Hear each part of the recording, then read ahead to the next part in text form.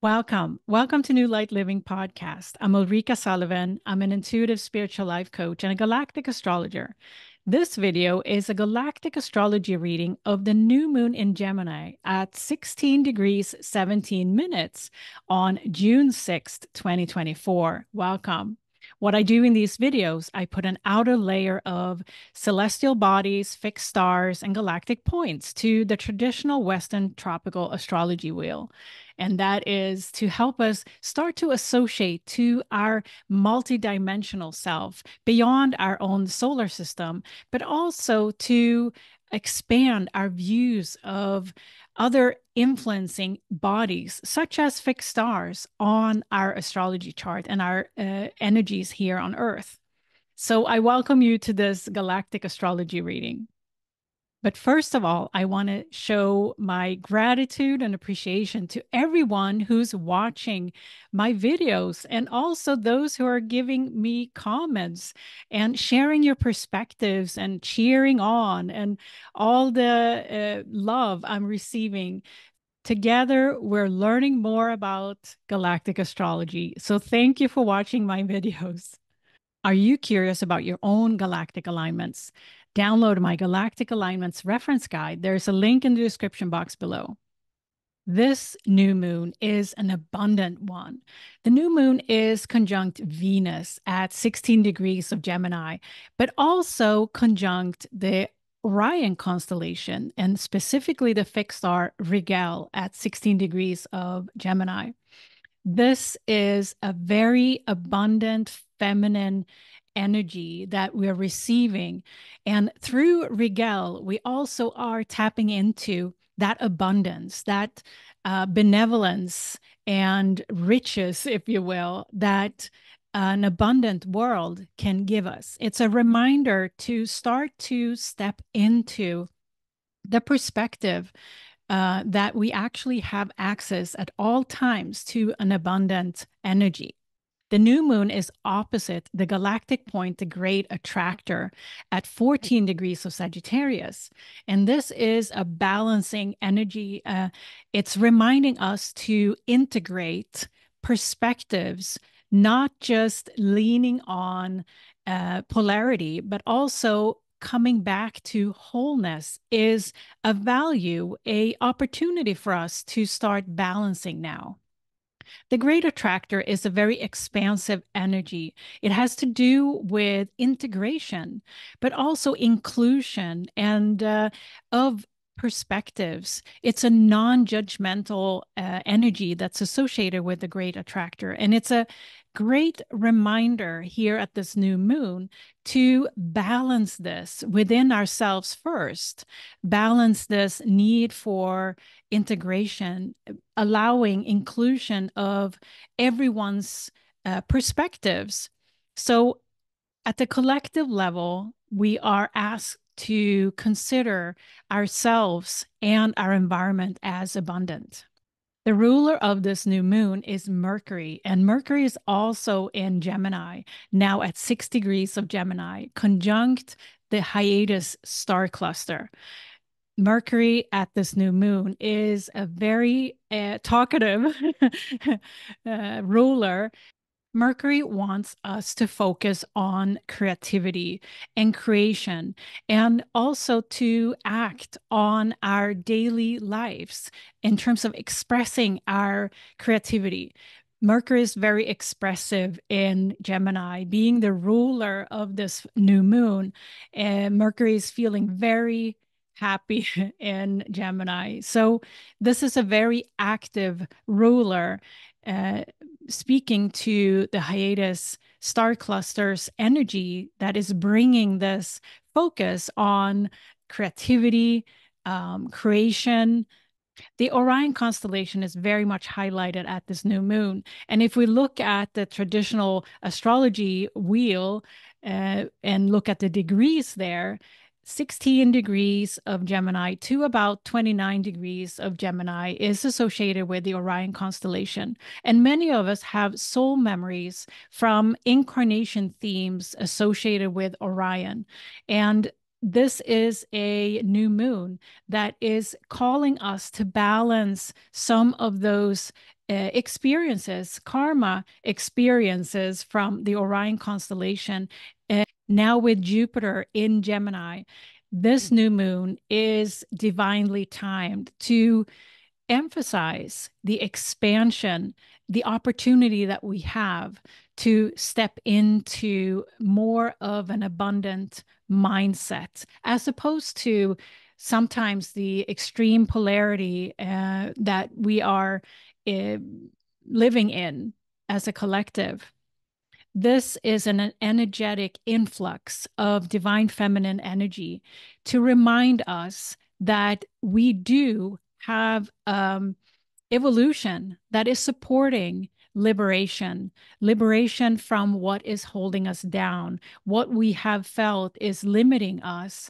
So we're reminded to step into and bringing to the forefront our radiant dreams, our hopes and wishes, and ideal life that we are envisioning for ourselves.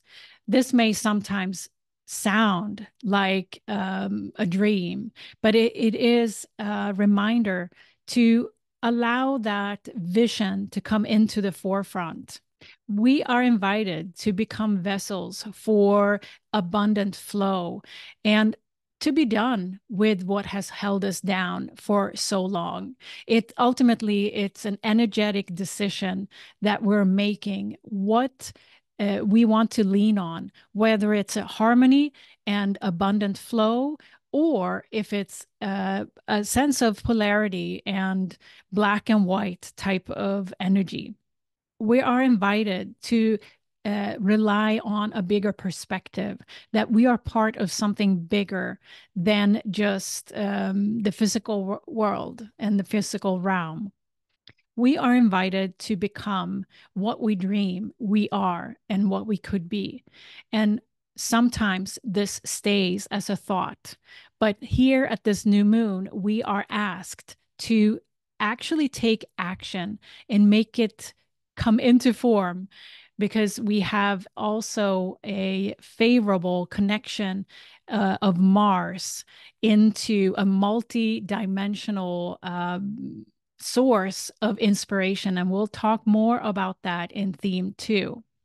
We are asked to go out of the comfort zone in what we know, attached to the physical world. We're asked to start to live with a connection to the unseen on a daily basis. And this is part of the path to a liberated state where we can always tap into an abundant flow of energy.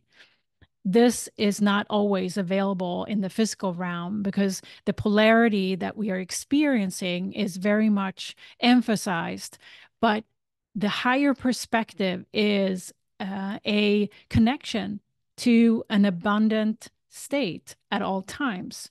So this is also a little bit of a growth opportunity, and we'll talk more about that growth opportunity in theme 1. All of this is sourced by a unique energy within ourselves. And often we can call that a passion for something that really lights us up. And Asteroid Eros is prominent in this chart. And we're going to talk more about Eros and his role at this new moon in theme 3 coming up. So before we go into the new moon chart, I'd like to share the 3 themes as usual before we get into the details of this new moon. So the first theme I've called Breaking Free, Living Your Dream Life. And here we're going to talk more about the new moon and Orion-Rigel, the Great Attractor, but also the influence from Andromeda-Alperatz and Corvus-Algorab.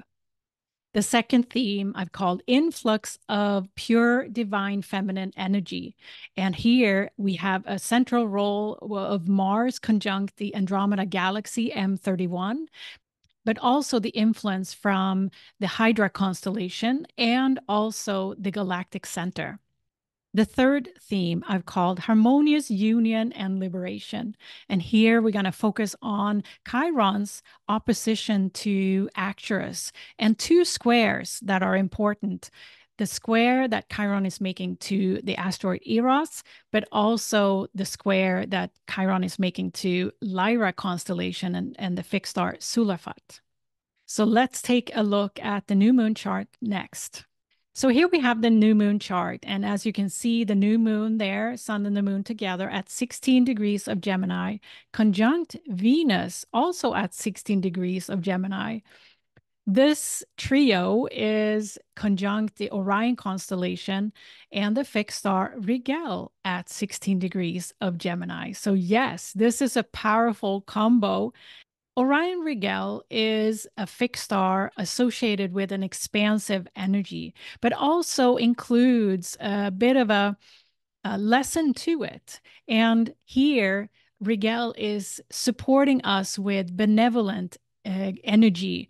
It has to do with leaning into your riches within, but Orion-Rigel is associated with invention and also teaching the good parts of life, if you will. And also, this is a energy that is asking us to see our life from an abundant perspective. So this new moon is a new start, a new beginning of a new perspective. And the opposition to the Great Attractor here, the Great Attractor is associated also with inclusion and collaboration in a non-judgmental environment. So this opposition here is a beautiful invitation for us to balance our sense of abundance and actually allow ourselves to tap into that. This opposition is a beautiful invitation to integrate this expansive part of ourselves that has to do with going out of the comfort zone, going out of what we have experienced before, and believe that we live in an abundant world. It also speaks to our own belief systems that we are also ourselves abundant. Now, it's sometimes easy to forget that. Overall, this opposition is speaking to that we're not alone. We are also a collective that needs integration of opinions, different ways of doing things, and not step into a judgmental energy, rather be inclusive and see all the options that and potentialities that are created by inclusion.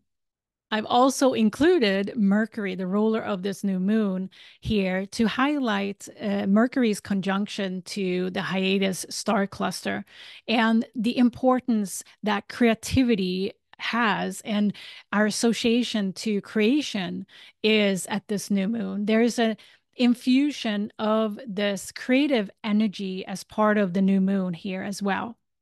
So let's take a look at the first theme next. So here we have the first theme that I've called Breaking Free, Living Your Dream Life. And here the new moon is highlighted, and I'll walk you through what I see here. The new moon, conjunct Venus, conjunct Orion-Rigel, is this huge focus on divine feminine energy, but also the opportunity we have for breaking free from polarity and us and them type of thinking to a bigger perspective where we are including a multi-opinion, multi-perspective way of living, and also perspective of how that is abundant in our lives with a multitude of ways. Now, this opposition to the Great Attractor is really the multidimensional force that brings this to the next level. So this theme also has a strong directional energy to it. As you can see here, the sextile from the new moon to the north node at 13 degrees of Aries, conjunct Andromeda-Alperatz at 14 degrees of Aries. And opposite the north node, of course, is the south node at 13 degrees of Libra, conjunct the Corvus constellation and the fixed star Algorab at 14 degrees of Libra. And here you can see how it all links together with that opposition of the new moon to the Great Attractor and the nodes, giving us a quite significant directional energy here.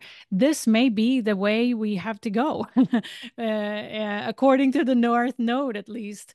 The North Node has been in conjunction with Andromeda-Alperatz for a little while now. And Alperatz is associated with this need for freedom and from limitations. Walking an empowered path that feels like enjoyment.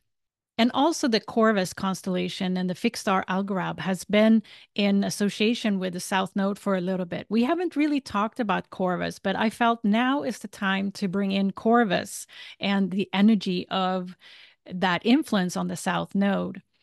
The influence that we are receiving from Algorab is that courage to actually free ourselves from energies that we are no longer associated with. So the South Node has an important role here, and conjunct true Lilith here at 15 degrees of Libra. This is an important energy highlighted at this new moon. This is an important directional message, yes, because we are walking towards the energy of liberation, freedom of limitations, and which is associated with Alperatz, as opposed to the opposition here of Algorab, associated with the South Node, where we are gaining the courage to release those energies that we may not associate more with anymore. And this may be situations, this may be people, this may be a path we have gone down that no longer resonates. So this combination of energies influencing this new moon, clearly highlighted here in this formation, is an important one. Here we have also Saturn's influence on this theme, and Saturn is now at 18 degrees of Pisces, forming a square to the new moon, but also to the Great Attractor subsequently. So Saturn is really encouraging us at this time to be able to go beyond what we have experienced before, to envision this harmonious, abundant path and living our dream life. It takes us to go within and really asking ourselves, what is that direction for me?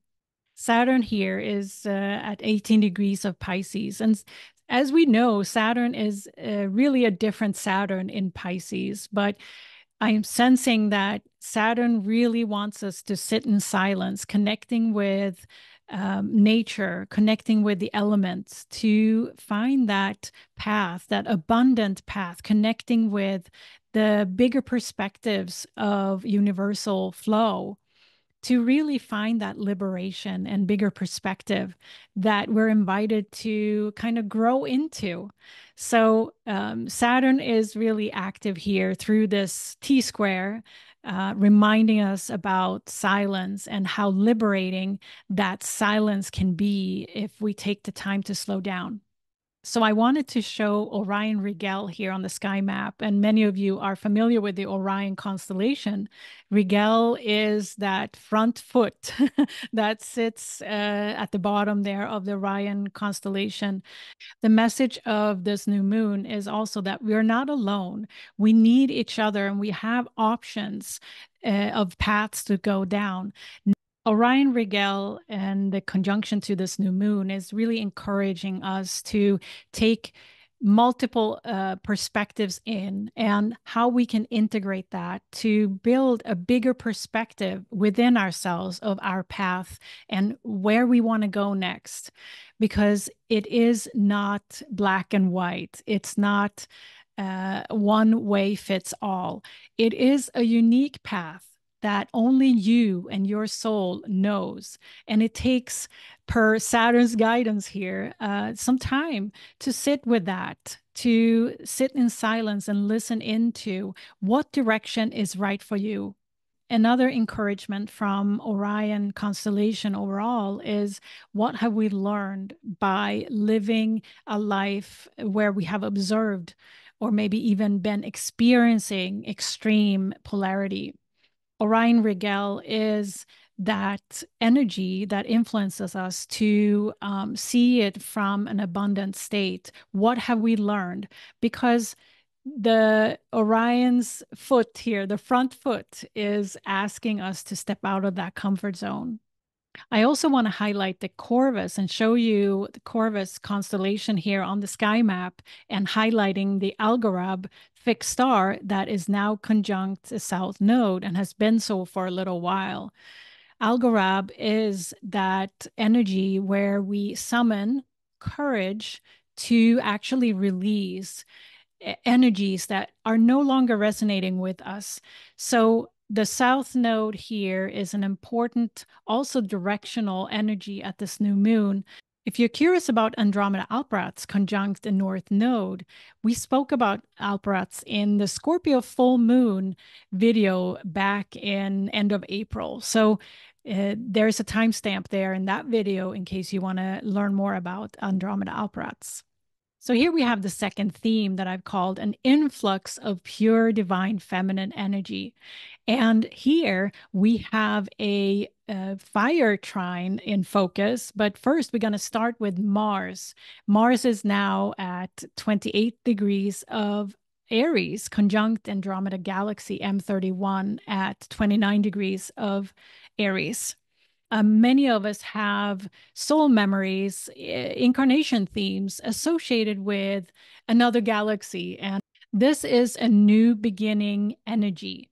By Mars, a personal planet, being in alignment with our sister galaxy here, Andromeda Galaxy M31, it is that entry into downloads from multi-dimensional sources, not only Andromeda Galaxy, but it's a opening to a bigger perspective, a new beginning type of manifestation energy.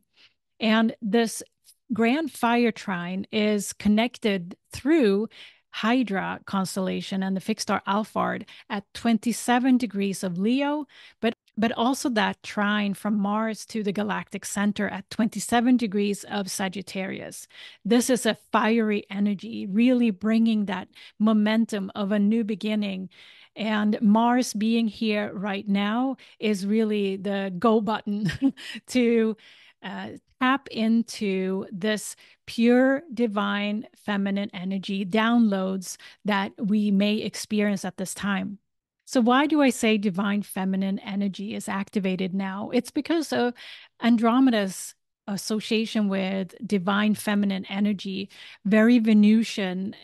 It's associated with beauty, magnetism, fortune, and limitless environment, as opposed to our Milky Way galaxy, which is more male principle type of orientation, more Mars associated versus Venus, so to say. This is also the attraction between our Milky Way galaxy and the Andromeda galaxy, because they're said to be moving together, and billions of years from now potentially are merging, coming into union. Mars's activation here of Andromeda Galaxy energy is really spinning the wheel here. Hydra is associated also with life force, Kundalini energy type of energy source, and galactic center is associated with our own galaxy here. So it is really an invitation to integration of polarity even more, coming closer and closer together as a harmonious joint collective energy. And also, I have highlighted Haumea before in previous videos, but at this new moon, Haumea, as one of the representatives of New Earth energy, now at 0 degrees of Scorpio here, conjunct the Shapley Attractor, is another marker for this importance when a personal planet is activating Andromeda Galaxy. Haumea at this time and Shapley Attractor there are also in on this this swirling energy. So I just wanted to highlight this, that Haumea here is fully in the mix of bringing this divine feminine energy in. So here I just want to give you some perspective on where to locate the Andromeda Galaxy in the sky. And it's between Cassiopeia constellation and Andromeda constellation here. And we also see Alperatz on the sky map there. I also included some images for you to tune into the Andromedan multi-dimensional type of high frequency energy, but also Haumea there at the bottom, bringing in the connection between earth, sky, water, air, all the elements, and expanding us into being part of our environment, seamless, abundant flow, and tune into that ability we all have to align with abundant energy. So here we have the third theme that I've called harmonious union and liberation. And here we have a powerful theme centering around the degree of 22. 22 is associated with mastery, but also manifestation and creativity and harmony. And it's also an angel number. So there is something in the air here that is coming together. Now we have Chiron at 22 degrees of Aries, squaring the asteroid Eros at 22 degrees of Cancer. Chiron is in opposition to the fixed star Arcturus in the Boots constellation at 24 degrees of Libra. Arcturus is associated with emotional healing mastery, but also more from a scientific and psychic combination perspective. So here we have a very powerful grand cross, because also Lyra Siliphat is at 22 degrees of Capricorn, building this beautiful formation of energy. Lyra Siliphat is associated with music, with light language, but also with very high vibrating music and sound.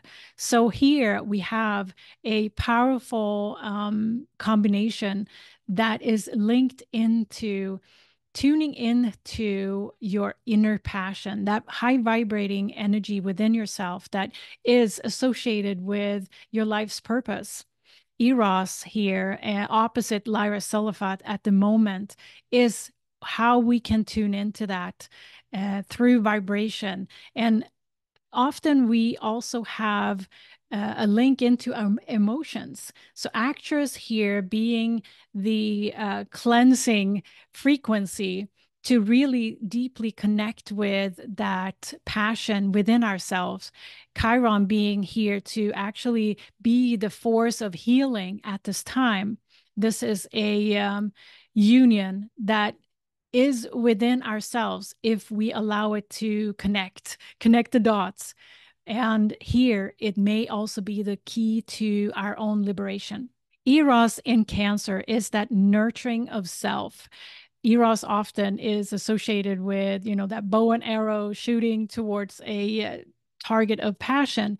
But here in Cancer, Eros is really turned within and want to nurture and console ourselves. So that goes hand in hand with Saturn's advice here to go within and find that silence and stillness within.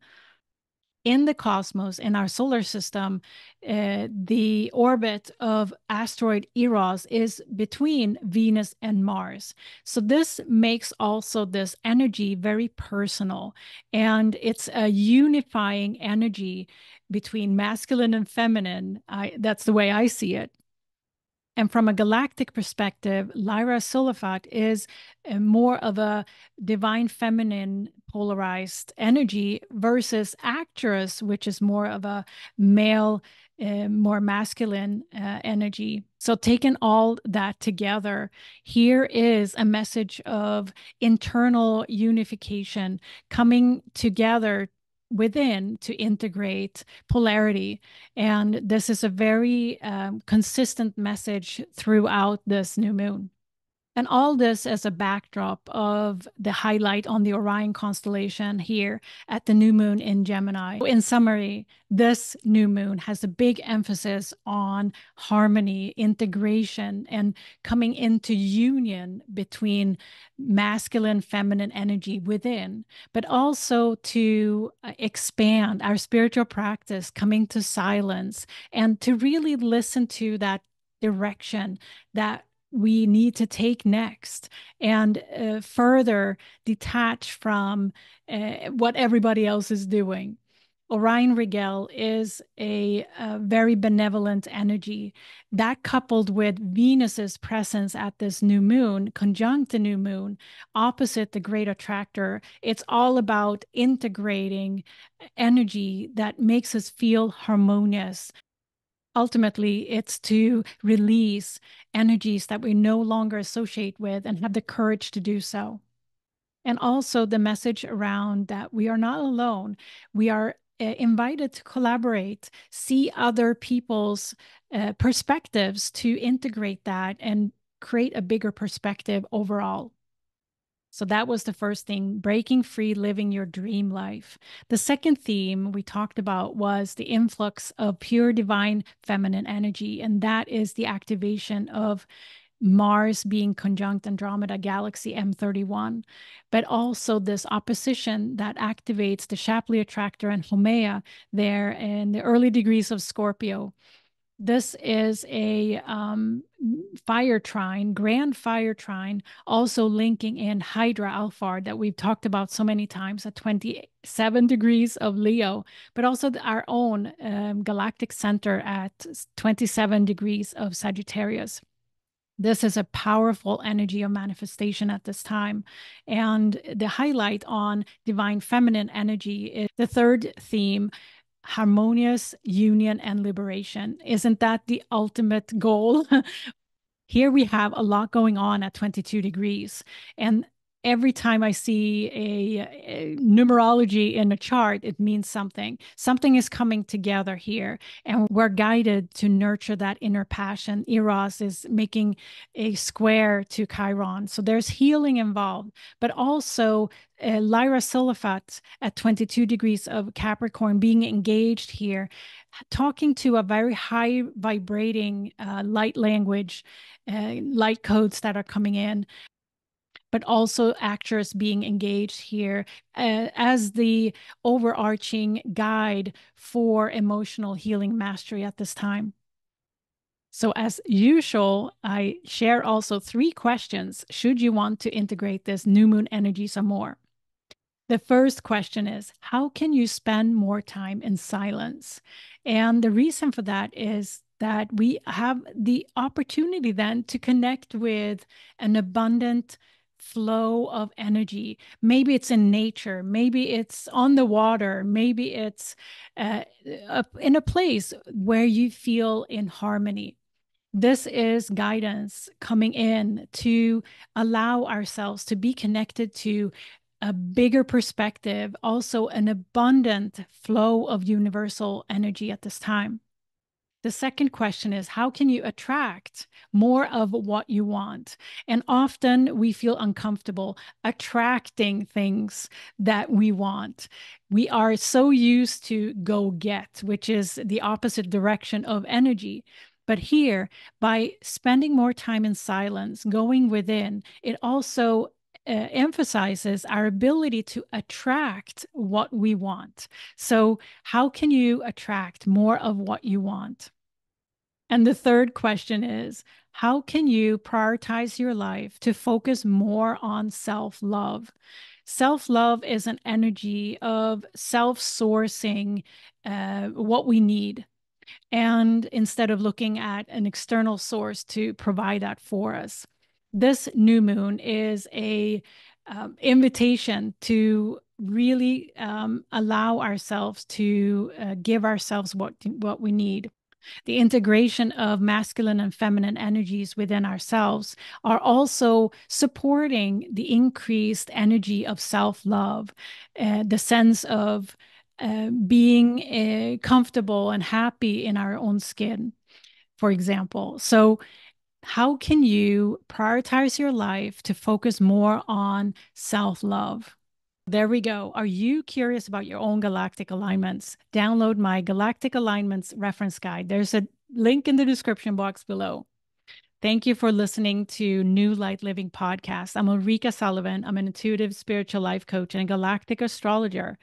I am so happy you're here. I hope that you keep engaging with my videos, share, like, and share with your friends, because we're all getting more familiar with galactic information and how we piece it together for a bigger perspective. I want to say thank you again for being here, watching this video or listening to the podcast. I so appreciate you. So welcome back. I will be back soon with another one. Bye.